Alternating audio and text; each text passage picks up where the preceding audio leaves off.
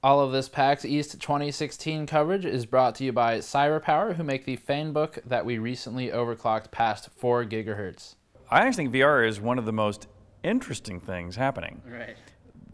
And in fact, I would describe myself as one of the pinnacle VR enthusiasts, but I'm also appear to be one of the pinnacle VR skeptics. Sure. I go back, even in the earliest days, like on the Apple II, people made some simple VR goggles that had a tiny view screen, right. Had terrible lag, and even data gloves that you could wear. Even something Nintendo way back, I think, even made a data glove, and every time one of those come out, we'd get really excited about it, and we'd convert whatever game we were working on at the time. We would spend a couple of weeks making it work in VR just because we just thought it'd be so cool. And as a demo, it was cool. Right. But every time you'd play with it, you're going like, yeah, but the lag is really making me sick, and the peripheral vision is just not there. And so, to think of actually playing a game that way, you're going, it's not going to be a superior experience. And so every year these would come out. Every few years, somebody would make this run, and we'd look at them and abandon it. Right. Well, obviously, the latest round of VR has gotten an enormous amount of attention and investment. And the hardware is way, way better.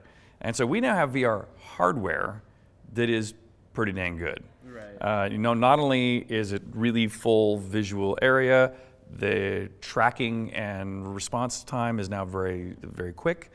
And I go see, latency's low. I see demos now that I'm going like, that is a really cool demo. But I don't see very many things that I'm going like, I would buy that game and 10 more like it, that I can see 10 variations on the theme that will be interesting to explore different ways in which VR is being created. Or I go to people's booths where they're demonstrating VR and I watch them do things like, this one demo might be, I'm going to pick up something out of a bowl and set it on a table or a shelf, and I watch them struggling to do that, and I'm just going like, yeah, okay, we're just not there. Right. And while I go, some of these things are fun. I mean, I enjoy going booth to booth and going like, hey, that was cool, that was fun. But I haven't seen the killer app, not one, much less 10. Right. And until there's 10 killer apps, you're not going to sell $500 or better hardware. Right. And to get the technical solution, you really need to be selling the phones in cases is cool and will be freely available, but doesn't have the wide wraparound of view, doesn't let you see your own hands in front of you. And so you really need to be buying multi-$1,000 hardware to really solve the problem. Sure. And even with the problem solved, there's not yet the killer apps. So, so I remain a huge enthusiast and a huge skeptic. But at least for me, I'm now to the point where I am toying with trying to build something. Only just, not because I think I can solve the problem necessarily, but because somebody needs to solve this problem. And it's not that I don't think the other people trying to solve it are at least as smart or maybe smarter, especially in the VR area as I am, but it's at least interesting enough to begin to toy with. Right. So that's what we've done a lot of these demos, as you do the shows, you know how many there are.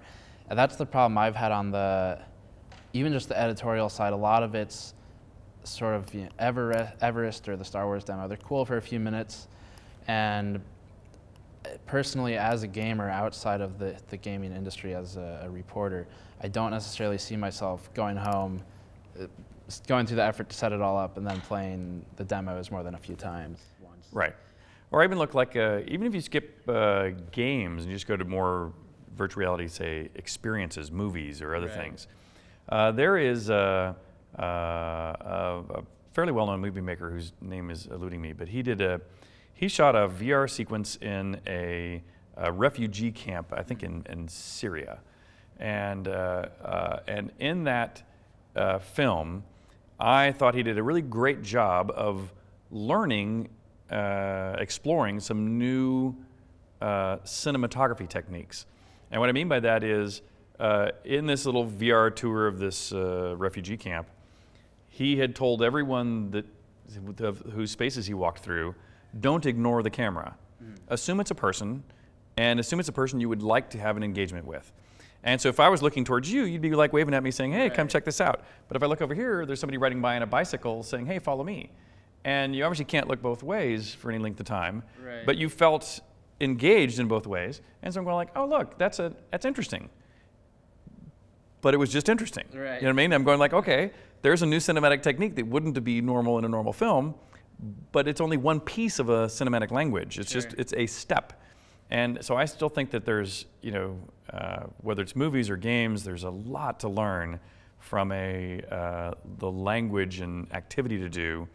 And even I was talking with somebody in the hallway a little while ago, you know, how would I approach in an Ultima way a VR scene? And I'm going, you know, what I would want to do is I'd be locked in a room and there's a sewer grate and I'd want to get down on my hands and knees and take a screwdriver and pop the grate off and then crawl through that tunnel. But I'm going, hardware, VR hardware won't let me do that, right? It's not going to... You need an infinitely large space with trackers. Yeah, so yeah, exactly. So even the first things that pop in my mind is what I would like to do if I was really there, it still won't do. And so, and probably won't do anytime soon. And so, so yeah, I think I'm still a little bit stumped as to what the first great VR experience will be. What's your take on, of course, you know, Warren Spector, he just told us at ECGC that he likes to make statements that get people to provoke them to argue with him. And he made the statement of VR is a fad. That was his poll quote that was posted everywhere.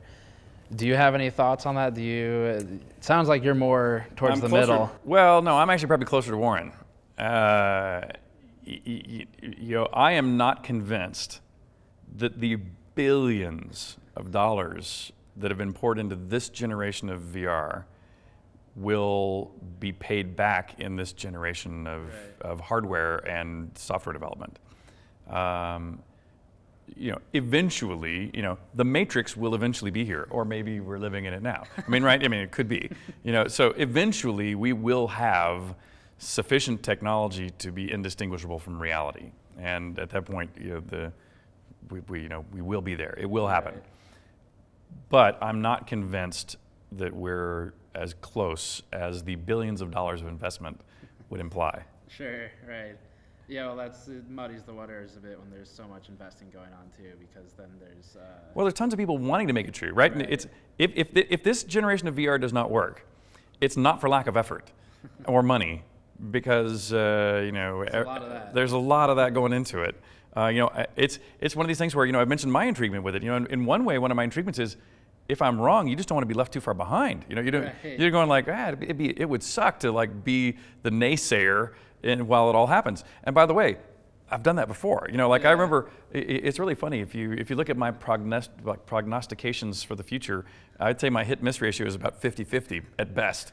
You know, like my first one was my greatest lesson in business was, you know, I wrote my first games on the Apple II. And you might remember that the first IBM PC that came out wasn't a particularly great machine. It had a chiclet keyboard. It didn't run really particularly faster than an Apple. The graphics weren't necessarily any better. It had the IBM name on it, but I didn't care about that. And so when I saw it come out, I was like, oh, well, anybody who knows this at all is clearly going to pick an Apple. And this PC thing's not going to work. And so for software development, which, you know, even back then it was taking a year or two to make a game.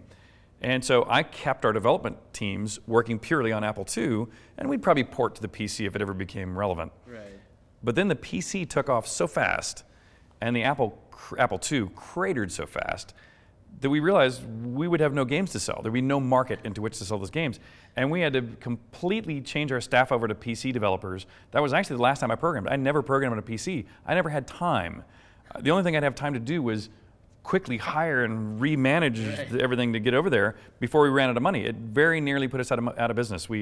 My brother and I both had to put in all the money we had in the world, and we had to borrow another couple $1 million to keep the doors open to get, I think it was Ultima 5, out on time. The only game I ever shipped on time, because we were going to go out of business if I didn't. No choice. And things were fine after that.